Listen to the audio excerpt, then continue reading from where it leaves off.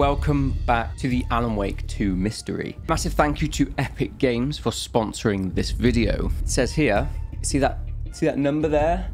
Ooh, found in the dumpster next to the victim. So if we do 3, 4, 8, a strap. Oh, it's the Oh Dear Diner. It's got the symbols on it. Take Heart Rookie is the code. We've got the dictaphone. Right, so this is Percy Wolf. Loss of blood from stabbing and organ removal. Ted didn't have any organs removed.